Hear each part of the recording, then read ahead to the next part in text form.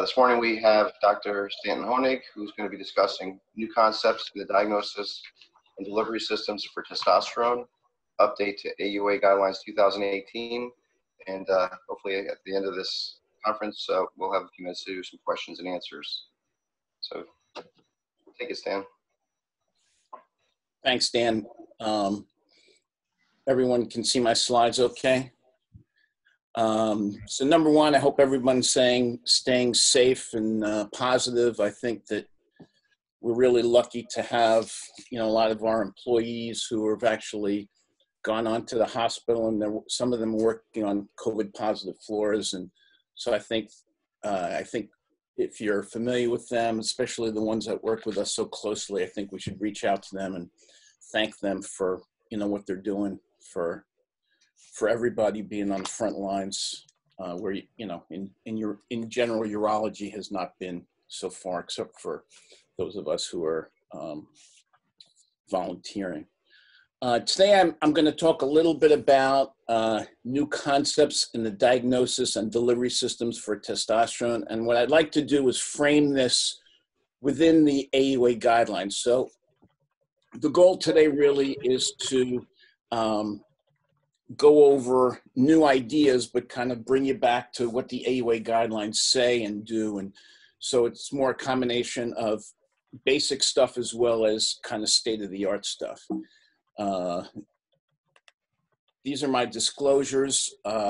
Endo is a company that makes two testosterone products. One is the long-acting IM testosterone. The other is Testapel.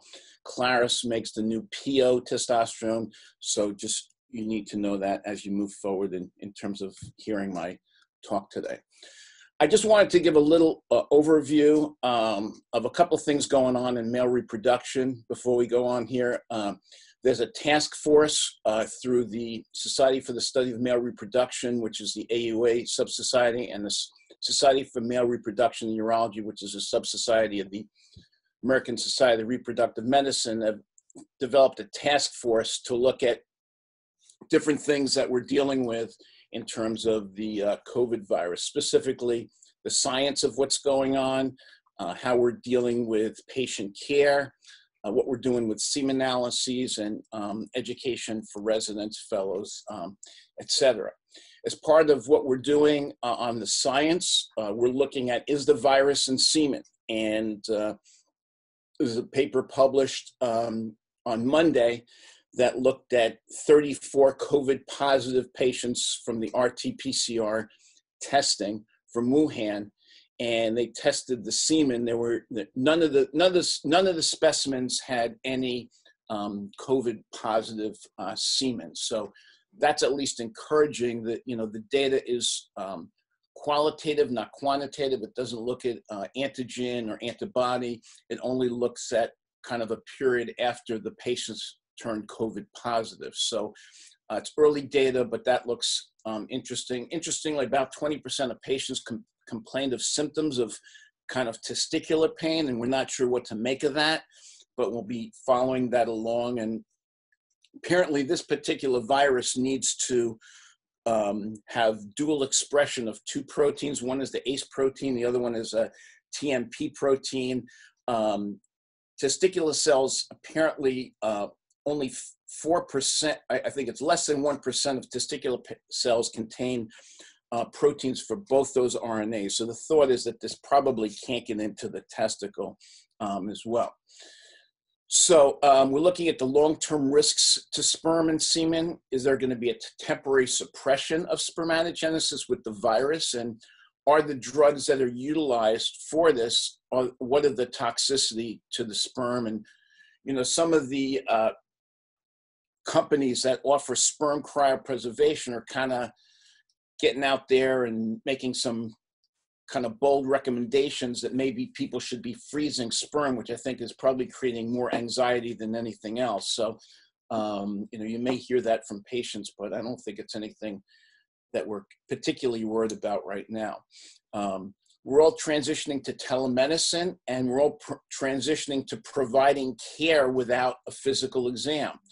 1% of patients who present with male infertility will actually present with a testicular mass. We're not able to check for varicoceles. And the question is, what is the role of ultrasound in this situation, with the understanding that we don't want to ultrasound every patient because, you know, there's risks to the healthcare system, et cetera. We're only doing emergency ultrasounds, imaging, things like that. So that's not necessarily the right thing to do, but it's one thing that some people are looking at. We're stressing the importance of physical exam down the line. So if you're doing telehealth for male reproduction, you really want to make sure you do a physical exam down the line. And we're also readdressing some of the issues relating to testicular self-exam. Not that this is going to be in place of physical exam, but just it gives us an opportunity now to stress to patients the importance of regular examination. With respect to patient care, we're stressing the importance of continued sperm cryopreservation, in particular population. So all the local labs for semen analysis are closed, but for oncology patients, you know, all the local labs are willing to freeze sperm. If that's not possible, there are some cryopreservation mail-in centers. One of them is called daddy.com, which is available to freeze sperm if patients want to. And it's not only oncology patients, it's patients that are freezing sperm for non-malignant disease. And how urgent is it to freeze sperm before patients start on gender-affirming hormone therapy right now is an issue as well. With respect to the lab updates, as I said, there's no local labs open for semen analysis. So what are we doing? Well, we're offering home testing. You know, at-home testing. There are 3 at-home tests that are available, one that measures count and motility, one that measures count only, and one that measures count and volume. There's also 2 mail-in tests that apparently have developed a degradation curve so that they've followed specimens over 1 hour, 2 hours, 5 hours, 12 hours, 24, 48 hours, and they've seen a decay in motility that appears to be linear. So you can receive a specimen at 48 hours and then extract the motility from that, which is quite interesting. With respect to those of our patients who've had vasectomy, you know, what are our options right now? Well, number 1, wait till labs open. Number 2, just wait, okay? That's certainly probably the best option.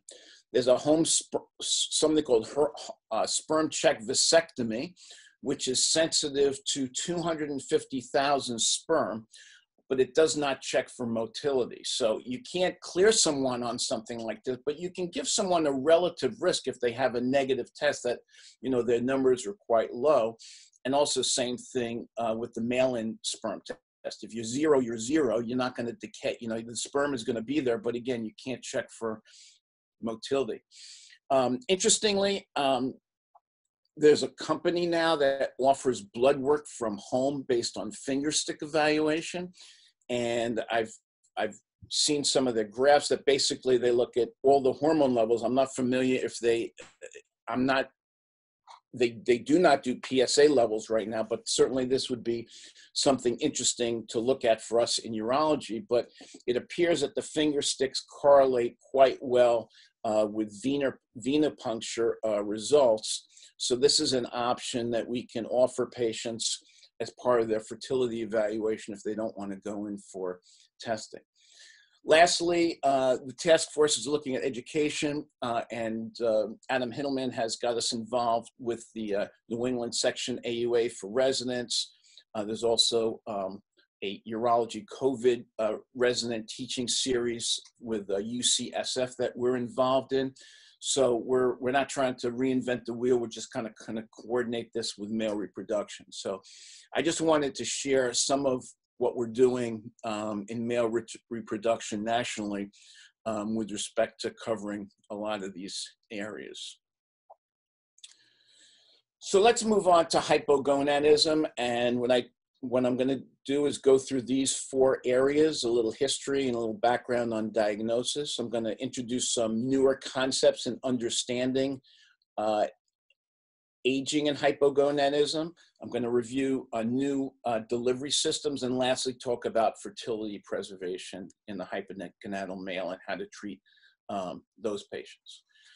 So testosterone has been in the literature through the ages, okay, and it dates back BC, where Sisrata talked about ingesting testicular tissue for the treatment of impotence. The ancient Egyptians noted the powers of the testis in terms of treating certain similar types of thing. And in the Rome in the early times, Secundus actually prescribed the consumption of animal testis for the treatment of symptoms of hypogonadism and ED. They could probably give a whole talk on the history of this. Brown and Sequard, who are more known for their neurological stuff, talked about self-administration of injections of testicular extract and reported reversal of the aging process. And since that time, there's been kind of an exponential increase in serious research related to this. Testosterone was first synthesized, and the Nobel Prize was awarded for this in 1939. Researchers reported that testosterone improved female sexual dysfunction as well. And now it brings us to the current day, where we really look at testosterone as this kind of, or people are, I shouldn't say we are, but people have been looking to testosterone as the fountain of youth. And I think what I'd like to do is go over now a little bit about the current standing of things. So I'm quoting these two guidelines. This is the AUA guidelines for testosterone deficiency, published in 2018, and below is the European Academy of Andrology, which is published just a month ago. And I'm going to kind of interplay these AUA guidelines in terms of how we move forward here. This is a graph showing the development of testosterone testing over time and the use of testosterone. You can see that there has been an increase in testing from 2000 slowly to 2008, and then you see that this bump in testing and this bump in initiation of use. And I think this is really when the pharmaceuticals came into play with all the different testosterone gels. And it was probably driven more by industry than anything else. We know testosterone as kind of an erectogenic or a kind of a sexual type of hormone, but it has multiple effects in multiple different organs. Skin, liver, we know it is good for bone health. We know it's good for muscle health, and there's controversial issues regarding the brain that I will review as well. There's certain conditions that have a high incidence of low testosterone. In fact, this first one on the left, chronic opioid use, we've been seeing more and more. A huge number of patients in my practice come in with low T with chronic opioid use.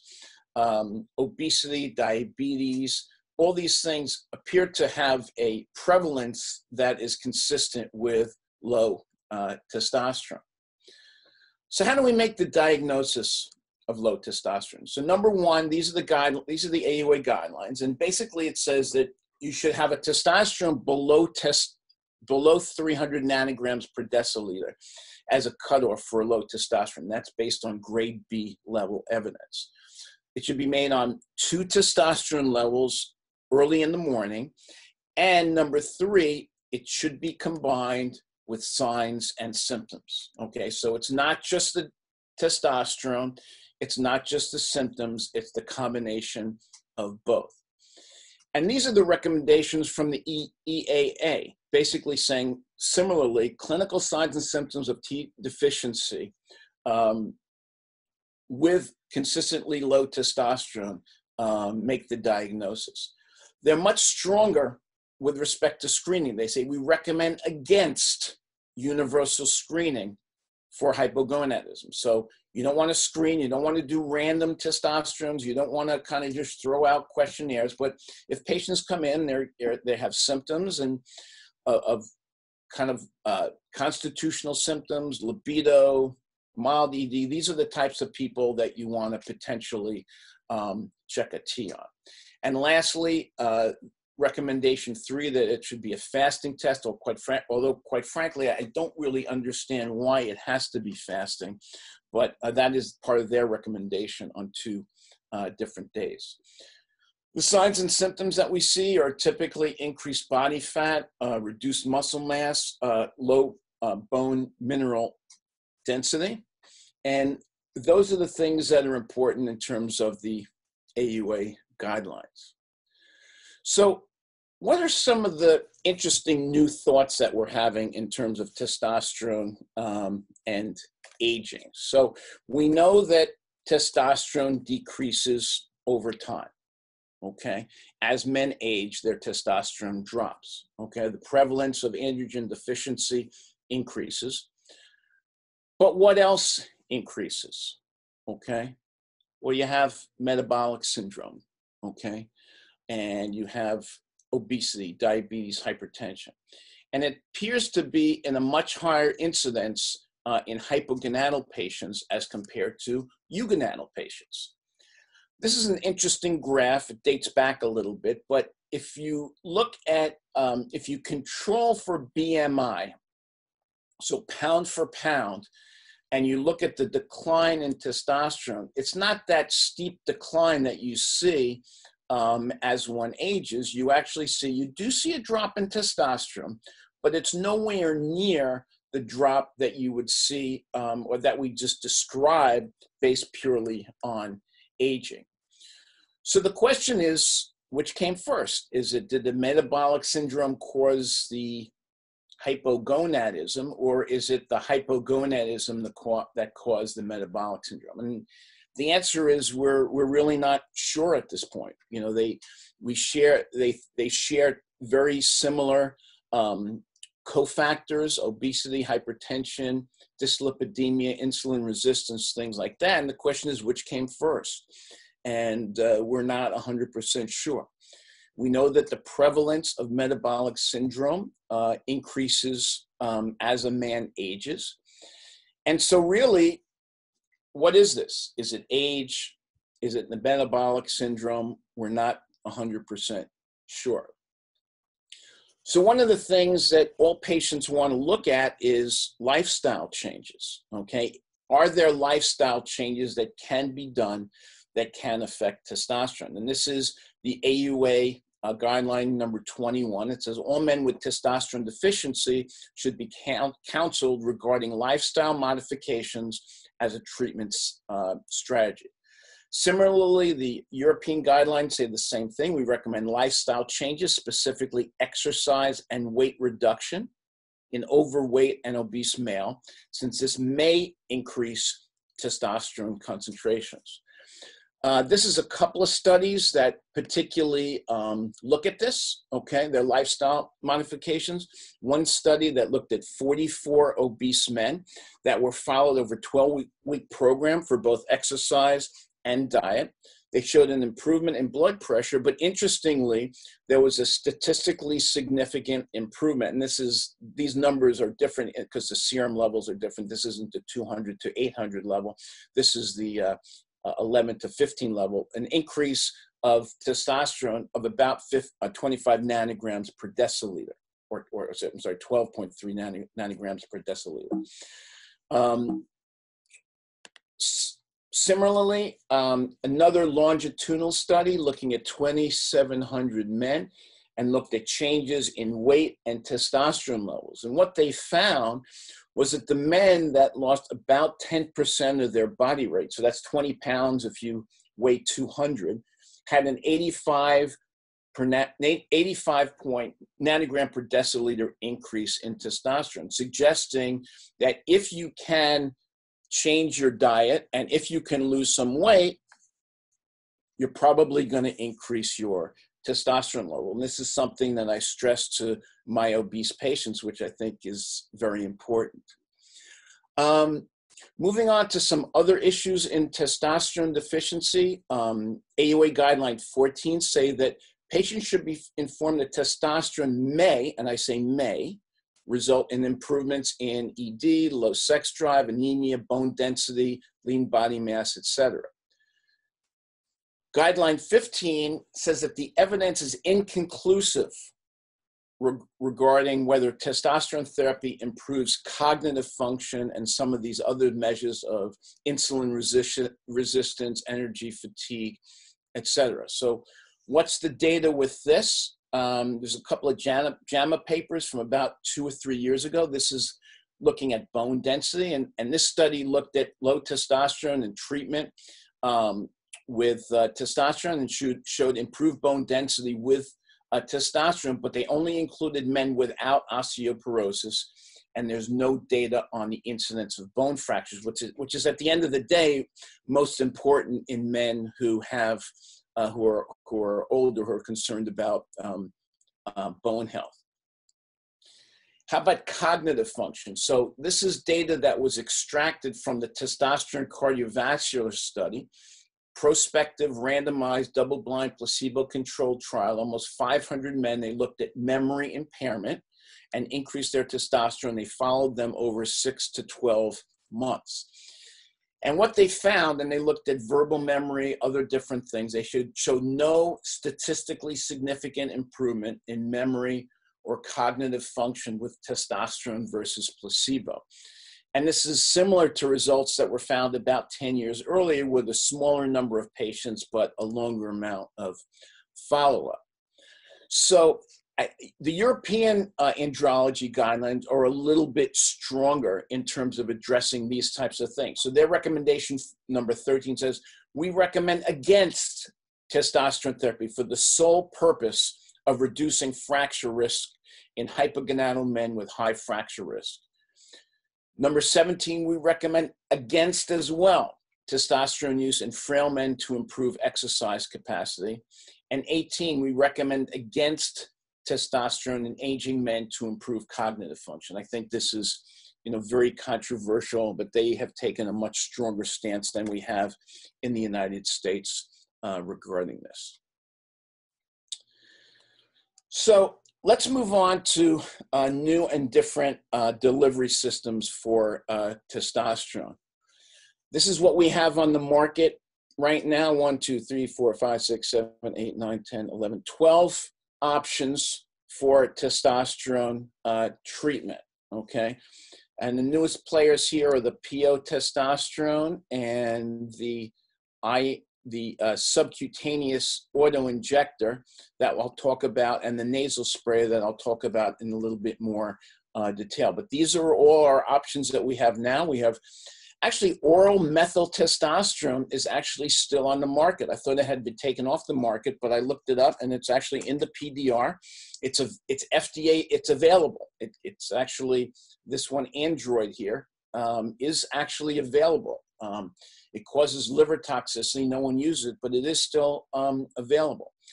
We have testosterone implants. We have intramuscular injections, both short-acting, meaning 2-week injections, and long-acting, meaning 2 to 3 month injections. We have transdermal patches. The old ones used to be applied to the scrotum. Some are still available that are put in non-scrotal areas, but because of rashes associated with this, we rarely use them.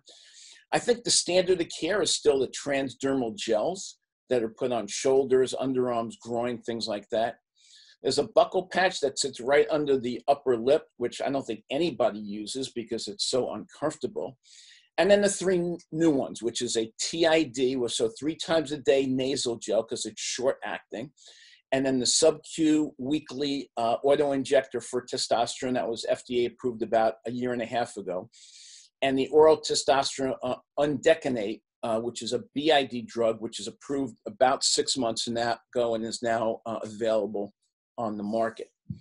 A little bit about how these drugs get into the system. So the red curve here is the IM 2-week testosterone injection. And what we see is we see levels that go basically too high for the first day 2, 3, and 4.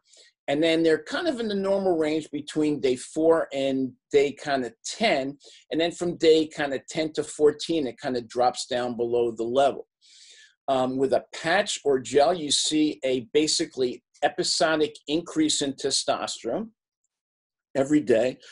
And the key point here is that if you're testing someone who's taking a gel, you want to make sure you test them 4 to 6 hours after they put on the gel. So if you get blood levels 3 to 4 months out, you want to say put on the gel at 8 o'clock and then go do your blood test at 12 or 2 o'clock in the afternoon. If they do their blood test 24 hours later, it's going to be low. If they do the test and they didn't put on the gel for 3 days, their testosterone is going to be low, and it's not going to appropriately report what's out there in terms of what they're getting with respect to the gel. So you really have to kind of hone in on the peak area, which is 4 to 6 hours out. These are the testosterone pellets, and I kind of tell the residents when I bring them into my room to do this that, you know, if you tell anyone how easy this is, I'm going to have to kill you, okay?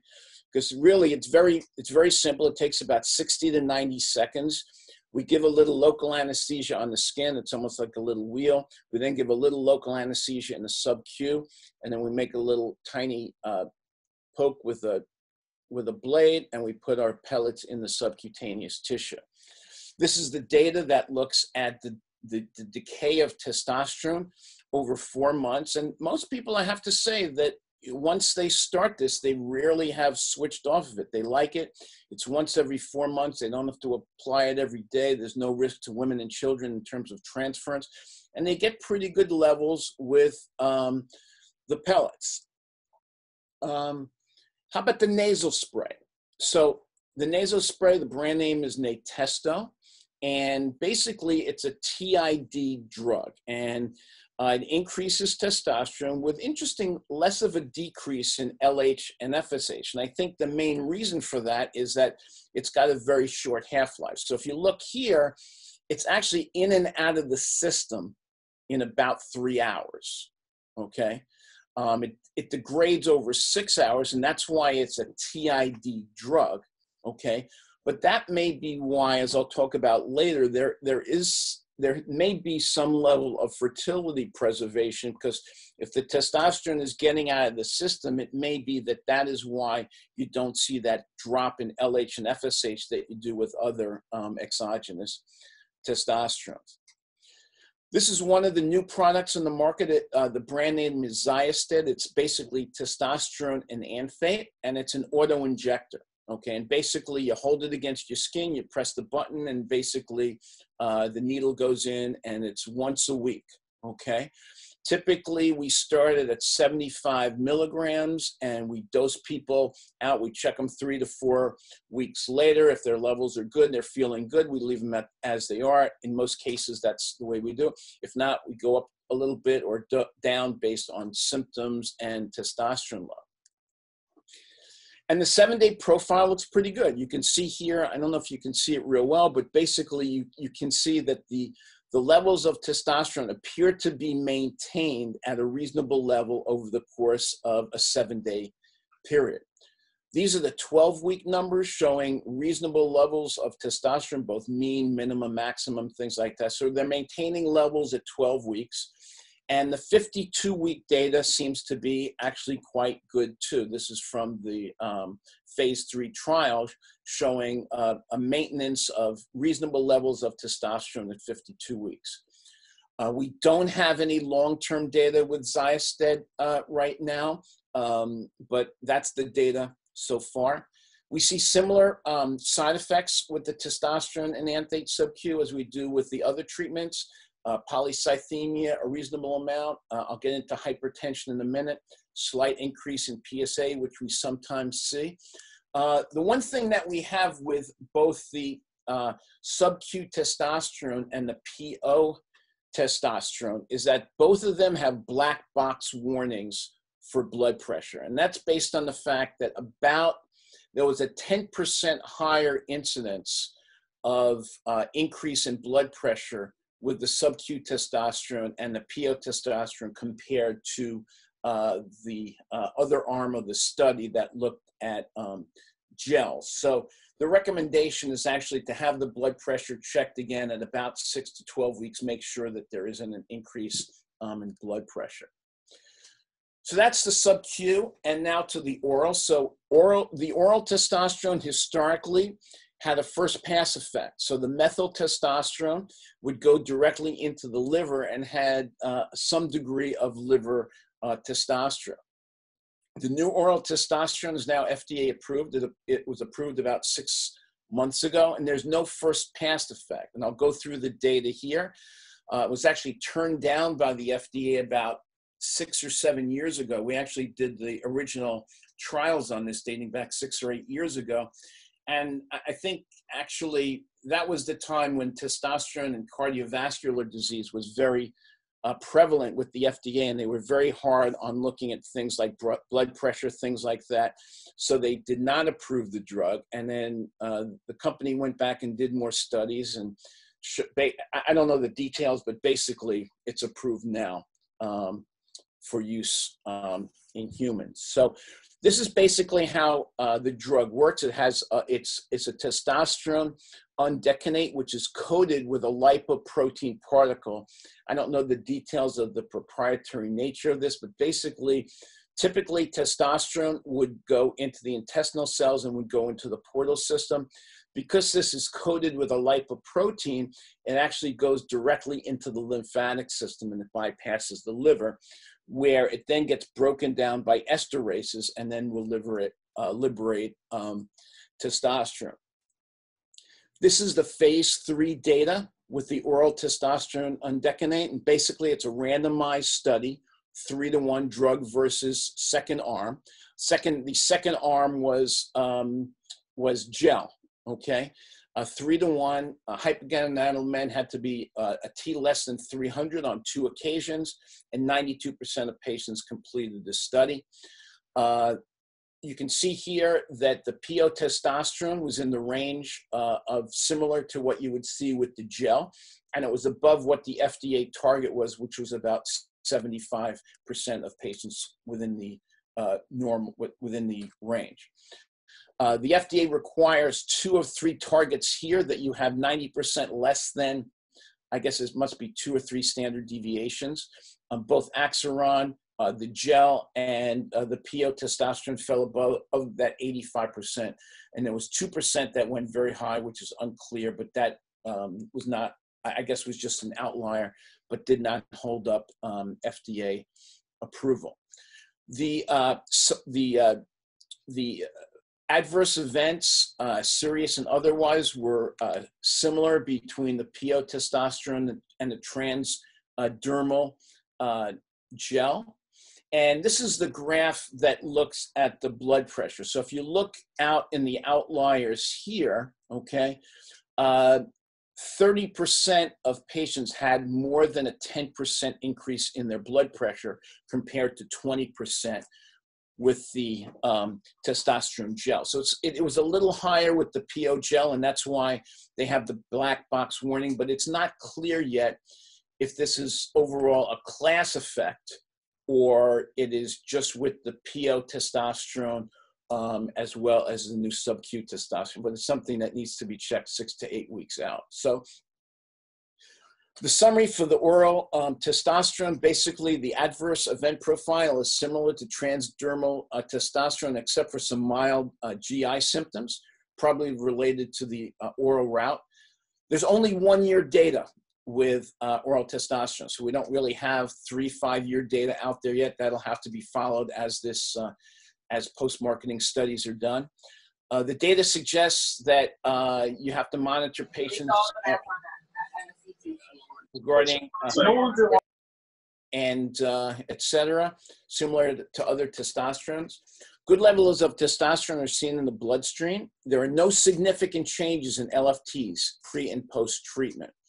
And both the sub-Q testosterone as well as the oral testosterone have this black box warning for blood pressure. And again, we do not know if it's a class effect or if it is just for these 2 drugs. But right now, the black box warning is only for these 2 new treatments. I'll say as an aside that these 2 treatments, the insurance coverage has been somewhat spotty. So I'd say 50% of the time, we just get it covered. The other 50% of the time, it's like pre-auth, it's not covered, blah, blah, blah.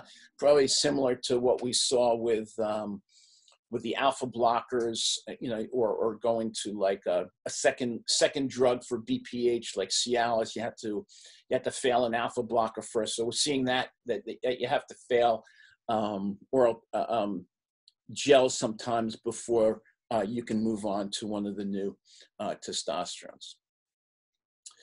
Lastly, I'll just mention a couple, some interesting research work that is being done by Ranjith Ramasamy in University of Miami. One of our residents actually did a lot of work, not necessarily in this particular project, but one of our incoming residents from University of Miami has worked closely with him. Basically, this was some laboratory work where they did bilateral orchiectomies on rats and took Leydig stem cells and were able to expand them in vitro and then resuspended them into mice subcutaneously. And what they found was that they were able to develop into mature Leydig cells and actually were able to produce some level of testosterone.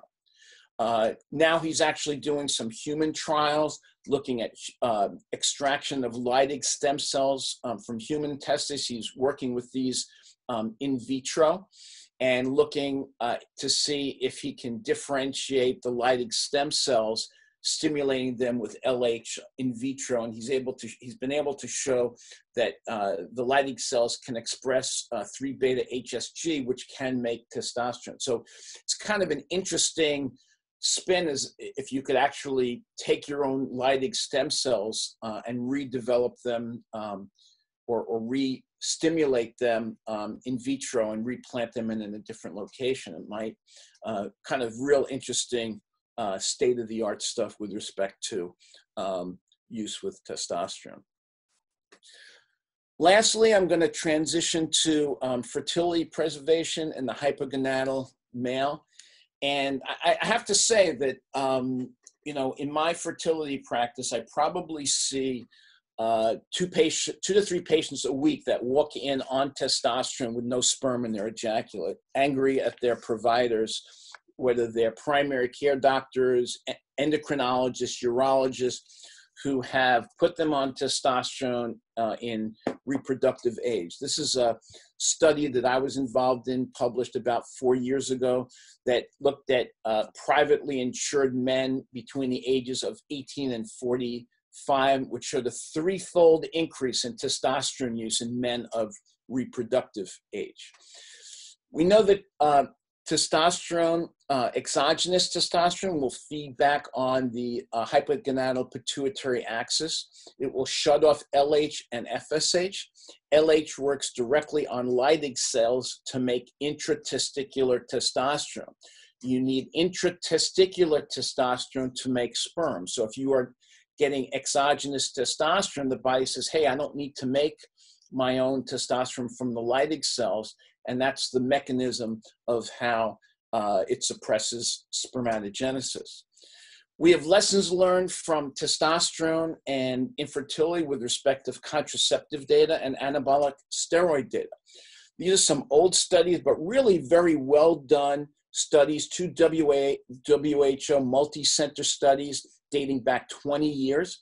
About 300 patients, 10 centers, 70% of men were azoospermic after 6 months. Interestingly, there was a difference between Asian men who only suppressed to about 50% and Caucasian men that suppressed to about 90%. Once the testosterone was discontinued, the sperm recovery was present on an average, again, in about 3.7 months. The second WHO study, big international study, 15 center, 9 countries, 400 volunteers, 98% of patients suppressed spermatogenesis to less than 3 million in the study, suggesting that clearly testosterone could be utilized to some degree as a contraceptive. The lessons learned from anabolic steroids and infertility. There are several kind of studies looking at this. This is some of our data dating back about 10, 15 years, but basically we looked at our patients who presented with infertility. 80% of them had no sperm, about 20% had low numbers, and this was kind of across the board, one cycle of testosterone versus continuous use. Most of the time, this was reversible, about 80% of the time, but about 20% of the time, men who were on anabolic steroids, usually long-term, were not reversible. When they were reversible, many times it was just stopping the drug, but many times they needed some supplementation, whether it was HCG or clomiphene citrate or things like that. So let's go to the guidelines for testosterone and fertility, okay? So guideline 10, men with testosterone deficiency should have a reproductive health evaluation, grade level B. Now, what does that mean? That means simply just ask the question. Before you put someone on testosterone, just ask them, do you have any interest in fertility in the future? And it can be a 20-year-old, it can be a 30-year-old, it can be a 40-year-old, it can be a 50-year-old. I can't tell you how many 50-year-olds I've seen who have not been asked about that, who are still wanting to be fathers. So really, it's as simple as just asking one question. Do you have any interest in fertility moving forward? Guideline 16, long-term impact of exogenous testosterone on spermatogenesis should be discussed in patients who are interested in fertility. And clinicians may use other off-label treatments. So aromatase inhibitors, HCG, selective estrogen receptor modulators such as clomiphene citrate or tamoxifen, or a combination in men who have testosterone deficiency, desiring or maintaining fertility.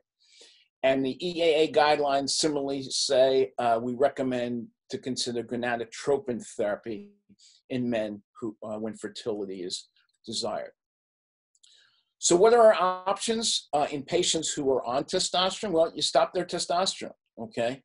And if they're interested in fertility, I'll go over the data with starting HCG plus and minus testosterones, clomiphene, aromatase, and the nasal spray. So this is an interesting study done by Mike Shea, who's actually in San Diego now. He's done when he was a fellow with Larry Lipschultz. And basically, this was men who were put on testosterone, but they were put on once a week intramuscular HCG. And what they found was that if you could stimulate the Leydig cells with HCG, even though you were given that exogenous testosterone, that you could maintain your spermatogenesis. So if I have a guy who is maybe in his 20s or 30s and he has some level of either hypogonadal hypogonadism or low T and he wants treatment, many times I may put him on a low dose of T, but I'll give him this stimulus of HCG as well, because a lot of times just symptomatically they don't feel as well on the HCG as they feel on the testosterone. How about the nasal spray? So we talked about this a little earlier. It's a TID drug, and it kind of peaks and spikes real quick. So you see that bump in testosterone and then it comes down. Well, maybe what happens is in between the exogenous testosterone going down, the brain sees this, and you don't see as a significant drop in FSH and LH as you do to essentially undetectable levels with other testosterones. And interesting, if you look at the data, there is a drop in sperm count and total motile sperm, but it's not as dramatic as one sees with the other testosterone. So this may have a role in men who want to preserve spermatogenesis. The last thing that I'll talk about is the other treatments, which is clomiphene citrate. Clomiphene is an anti-estrogen. It feeds back on the pituitary and shuts off, or actually stimulates the pituitary to make more LH, which will work directly on the Leydig cells to make intratesticular testosterone. There's good data to show, if you look at levels of testosterone comparing clomiphene citrate to T-gel, that there is a statistically significant improvement in testosterone with clomiphene citrate. And there is data to show that you see symptom improvement as well. Now, I have to say, even though this is published data. This is observational data. I can tell you that just anecdotally, patients don't feel as good with clomiphene citrate as they do with exogenous testosterone. I don't really understand why. It's not completely clear, but I can tell you that a lot of us that do a lot of this feel that you don't get the same symptomatic improvement, but it does maintain spermatogenesis. We use aromatase inhibitors in patients who have low testosterone and may have high estrogen. Usually it's in obese men. And basically this drug will block the conversion of testosterone to estrogen and will increase testosterone levels. So the summary here, basically exogenous T supplementation decreases sperm production. The studies of hormone contraception as well as anabolic steroids show that you see a return of normal sperm production typically within a year after discontinuation. And the the selective estrogen receptor modulators, clomiphene citrate, aromatase inhibitors, and HCG are safe and effective, even though they're off-label for treating a hypogonadism in men who desire fertility. Again, these are the AUA guidelines that say, hey, just ask the simple question, hey, you have any interest in fertility? And before you put a patient on testosterone, because you may want to temper your treatment, discuss the long-term impact of spermatogenesis, and that these treatments are available. The clomiphene citrate, the HCG, et cetera, can be used in these patients. So we've covered a lot of ground today. We've talked a little bit about aging and testosterone decline, whether it's aging or it's metabolic syndrome. We've introduced some of the new delivery systems, the PO, testosterone undecanate, and the sub-Q once a week testosterone enanthate. And we've kind of reiterated the importance of fertility preservation in this population and tried to kind of spring it in with all the AUA guideline updates with these two groups that are that have set the guidelines for us. So I'll stop here. I guess, I don't know if I muted everybody, but maybe Jody can unmute. And I'm happy to answer any questions about male reproduction and COVID or hypogonadism. Dr. Honig, you do already have a chat question from Dr. Joseph Brito. Interested, you know, how you handle patients with normal total T but low bioavailable. How do you counsel? And everyone does have the ability to unmute themselves to ask a question. So that's a good question, Joe. And I typically don't check free testosterone unless I have a patient who would, for some reason, have high binding globulin to suggest that it would be more bound than usual. So a patient with liver disease, those are the only patients that I'll check the HBG and then check a free testosterone. I try to keep it simple with more of the total testosterone than anything else. I see that Dr. Rotzoff raised his hand from Hey, can you hear me, Stan? Yeah. Two questions basically on the aromatase inhibitors. Is there any, I know there's some guidelines about guys who have been on it, you know, on Arimidex for a long time to get an annual bone scan. I talked to Ramasamy about that. He said he doesn't do it because generally that's recommended for women who are on that, who obviously don't have as much testosterone to kind of offset the absence of estrogen. So, you know, do you do an annual bone scan is my question. And number two, and same subject, I've had guys who have not responded to Arimidex, to anastrozole, but for some reason do much better on letrozole. Have you seen that?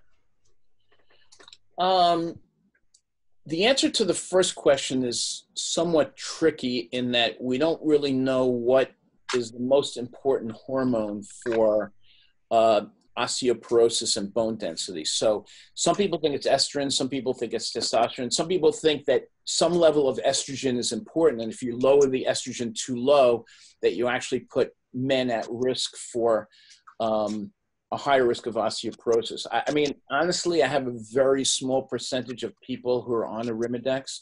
Typically, it's only if they have like gynecomastia, or all of a sudden they want to watch the Hallmark Channel instead of watching, pro football. Just kidding. But I think that I don't have a lot of experience with that. Second question is, most people respond to Arimidex. I've had a couple of people who have had side effects with Arimidex that have switched to letrozole, but I really, even in my population, it's really not that big to utilize in a major way. All right, thanks. Great talk. Appreciate it. Thanks. Stan, Kellner, I just have a quick question. You didn't really mention what your workup is for a man who comes in with symptoms of hypogonadism in terms of laboratory testing. Can you just go over again which labs you order, what time of day, and also, is thyroid important to check when you're working up hypogonadism? Right. So what I normally do is, just for, and this is kind of the algorithm, most patients come in with 1 or 2 testosterone. I'll make sure it's a morning testosterone. For complete, most people have basically late onset hypogonadism unless they have risk factors for hypogonadotropics such as opioid use, anabolic steroid use, things like that. But typically I'll do a testosterone, I'll do a prolactin, I'll do an LH, and I'll do an FSH. And unless there's clear hypogonadotropic hypogonadism, there's really no further testing that is necessary. I'll also get a baseline CBC, and I'll get a baseline PSA. And the guidelines say basically you should check the CBC and the PSA once every 4 months for the first year, and then it goes to every 6 months, and kind of depending upon what you read, once a year in terms of PSA. About, I'd say 10% will develop polycythemia, and those patients sometimes we'll lower their dose of testosterone. Sometimes we'll just ask them to donate a unit of blood. You can do, a good deed for the price of lowering your hematocrit. And if not, we'll send them up for phlebotomy. It's interesting because I've actually spoken to the hematologist, and if you look at their published data on this, they actually don't treat people unless their hematocrit goes up to 60. Which I think is a little crazy. Once they get up to about 54, 55, I get concerned unless they're symptomatic. The PSA, I'll throw in these. I just put up a slide, if you can see, for the guidelines here. So guidelines 17 and 18. Clinicians should inform patients of the absence of evidence linking testosterone therapy to the development of prostate cancer. That's grade B evidence. So do I check PSAs? Yes, but the guidelines say there's absence of evidence. And 18, I didn't get into this, but patients with testosterone deficiency and a history of prostate cancer should be informed that there is inadequate evidence to quantify the risk-benefit ratio. I didn't go into the... I didn't get that. Try tapping above to edit. Sorry. So I guess that would be my best response at this point.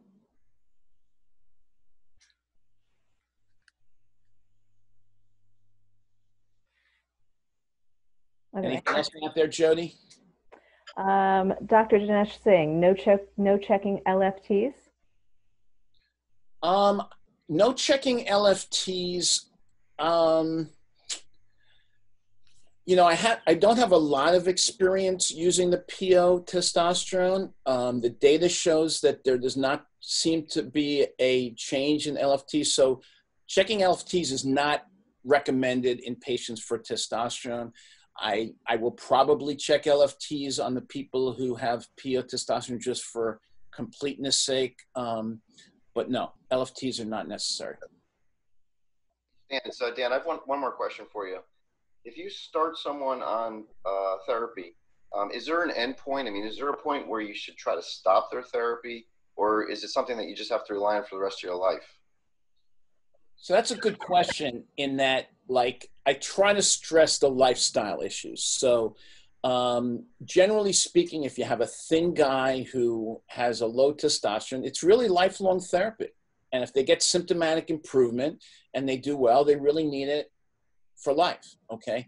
Now, if you have the obese guy who could shed 20 pounds or 40 pounds or 100 pounds, which is probably 80% of the people that we see, I really stress the concept of lifestyle changes. So I say to them, if you can lose 20 pounds, you may be able to get off your testosterone. So I think part of the whole concept here is not just to give out testosterone, but to try to be a good doctor and say, hey, look, there are lifestyle issues that can be done as well. So I guess that would be the best answer to that question.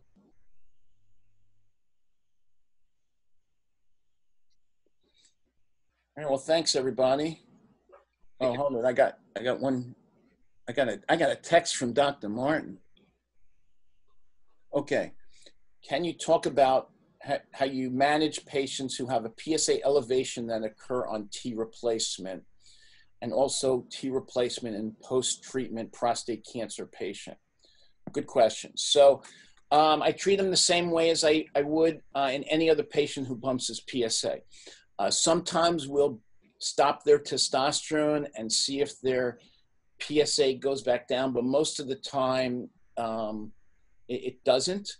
So I treat them the same as I would any patient who has who has a bump in PSA.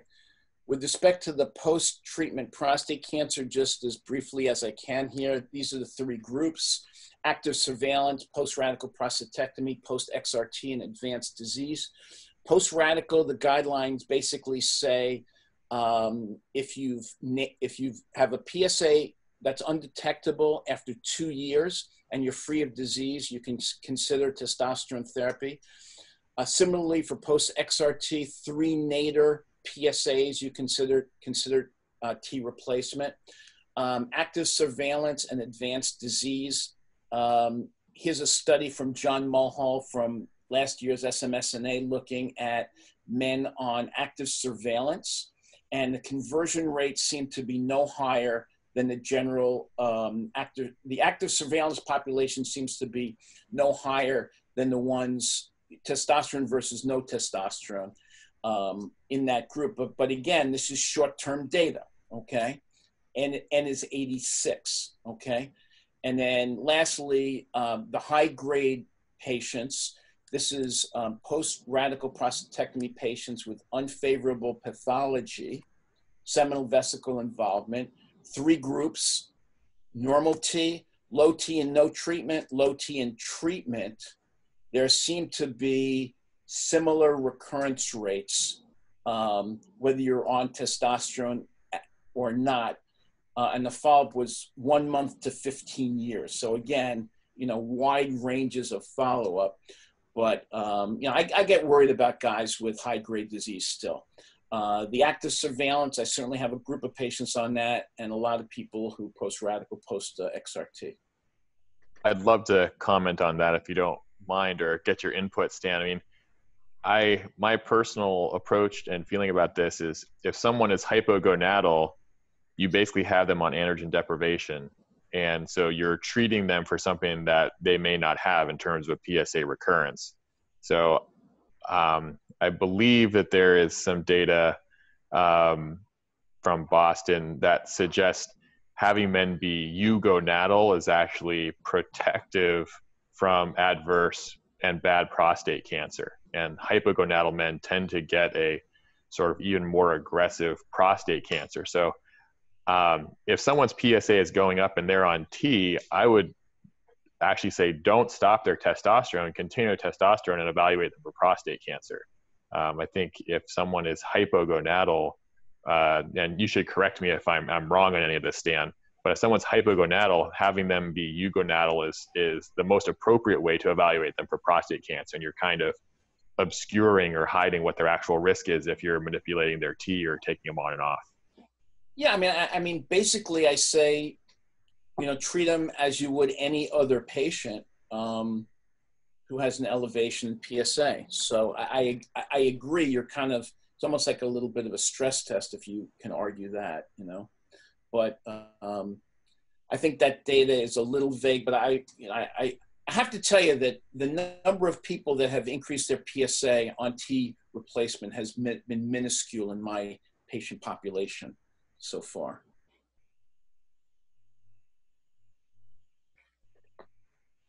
There was one question from someone on what do I say about VTE risk?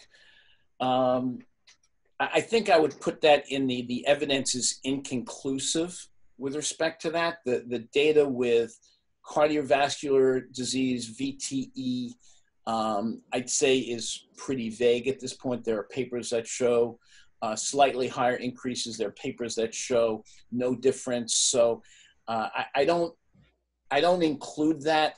Well, I shouldn't say I don't include it. I discuss it with my patients, but I don't kind of stress it that, I say that the data is inconclusive at this point. Hey Stan, this is Bruce. Wasn't that Campbell's presentation a couple of years ago about folks with hypogonadism being at a higher baseline risk of cardiovascular disease, and it's not necessarily the supplementation that's the issue? Well, it's a pretty controversial area in that most of the published data just looking at hypogonadal men show that they're at a higher risk of cardiovascular disease and that testosterone is more protective than anything else.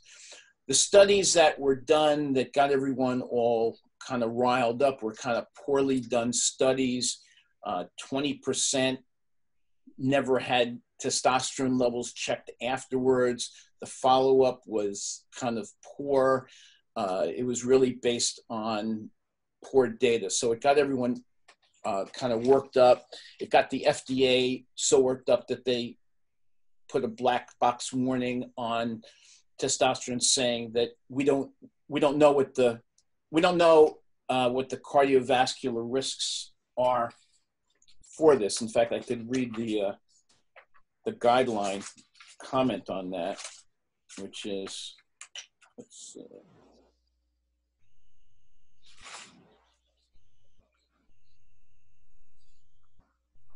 Patients should be informed that there is no definitive evidence linking testosterone therapy to a higher incidence of VTEs, grade level C. Prior to initiating treatment, and I think this is important, clinicians should counsel patients that at this time it cannot be stated definitively whether testosterone therapy increases or decreases the risk of cardiovascular events, i.e. myocardial infarction, stroke, etc. But we do recommend if someone's had a cardiovascular event, stroke, etc., that we hold off on testosterone therapy for at least 6 months after that.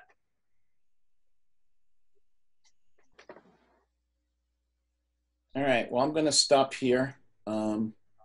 Thanks, everybody. Be safe and stay positive. Thanks, Dan. Thank you. Thank you, Stan.